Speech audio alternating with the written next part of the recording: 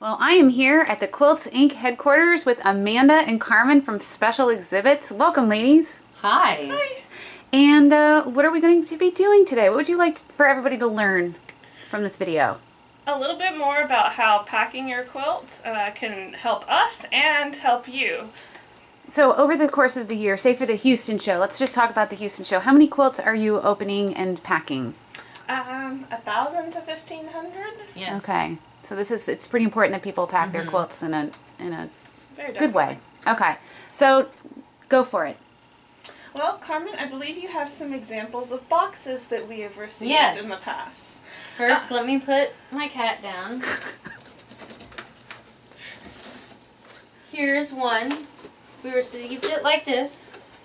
This was damaged in transit. As you can see, someone tried to recycle and manufacture their own box. Yes, the tape did not work. It's a lot of tape, but it didn't survive transit. We were very lucky to get the quilt in as good shape as we did. Here's a postal service one that we received. It arrived open.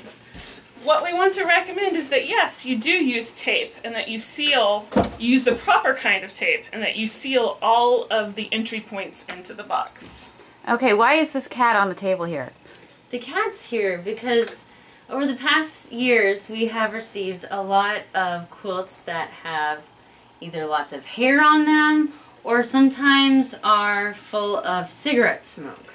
And we ask that you send your quilt clean to us because we want to not only protect your quilt but the other quilts that are being packed near your quilt.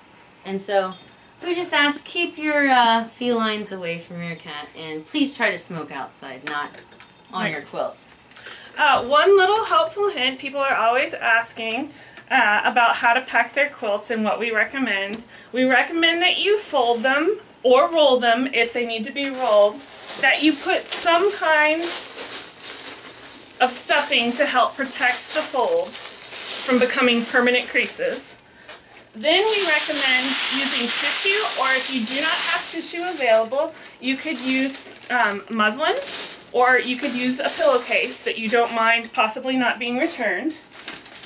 And then we recommend that once your quilt is folded, that you put it in some form of plastic before you put it inside the box. And the reason we recommend the plastic is because sometimes, no matter how wonderful our postal service and other couriers are, boxes will get wet. And if you haven't protected your quilt that's inside with some form of plastic, your quilt could arrive damaged. We also recommend, as you can see what I've done with this box, is I've sealed with strong sturdy tape all along the edges. And once I've put the quilt inside, I'm going to do the same with these edges. Yes, make sure all edges are sealed, that there's nothing open.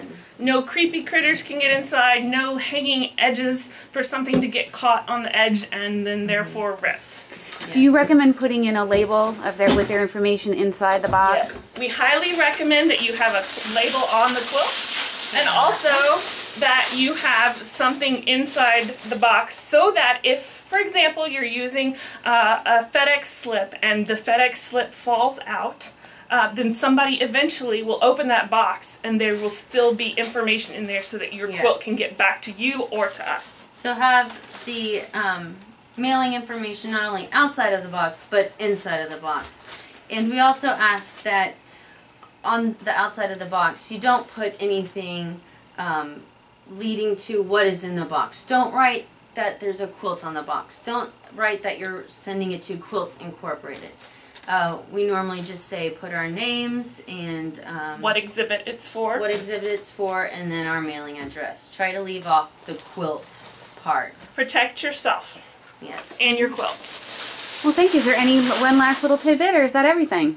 I think maybe the last thing is please don't use packing peanuts. They're just a big mess, and we hate them.